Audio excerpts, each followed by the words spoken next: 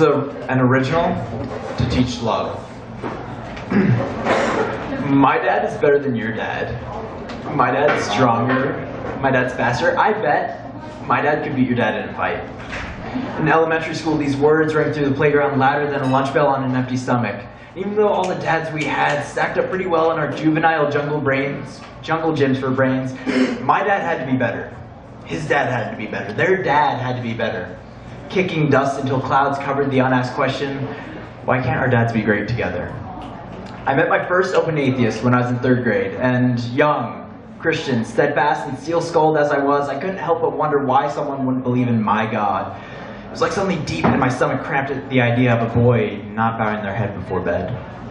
My stomach sent a connection to my ringing ears, signaling my upset heart. Every feeling and emotion gathered up until it rolled off my tongue as smooth as dice, into a connection of syllables and sounds more commonly found, strung together than a Bible within the nightstand at an old hotel.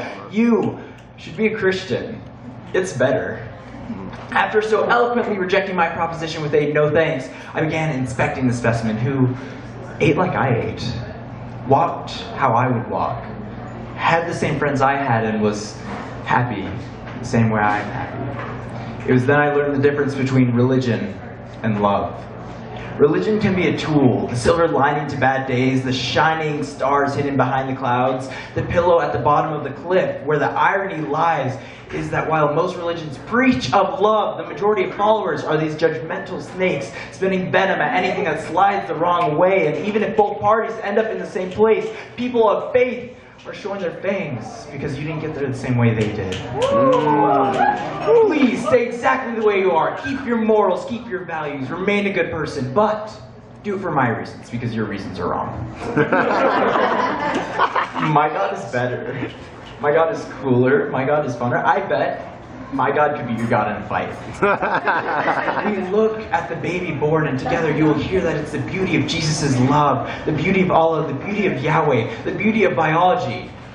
But we all can't just agree that it's beautiful. Through and through, we're using the same evidence to prove different things. We're tearing ourselves apart from each other, making aliens out of our neighbors because love is taking the back seat to personal pride. So here's what I think.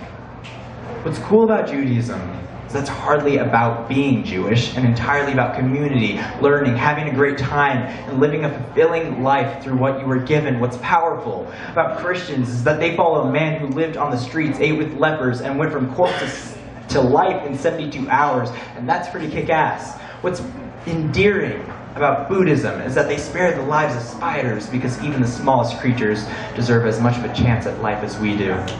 What's admirable about atheists is that they take everything the world has given them, every sweet moment, every rocky hill, and like people of religion, make a statement driven as much by faith as it is logic. There is no God. And what's beautiful is that when you watch a follower of Islam pray on their knees, it seems as if they don't want to come up for air because the best breaths are taken with their foreheads to the ground. I will grow up to have a child one day. I will hold that little hand in my palm and wonder if it will ever outgrow my own. I will teach that baby to love before teaching religion.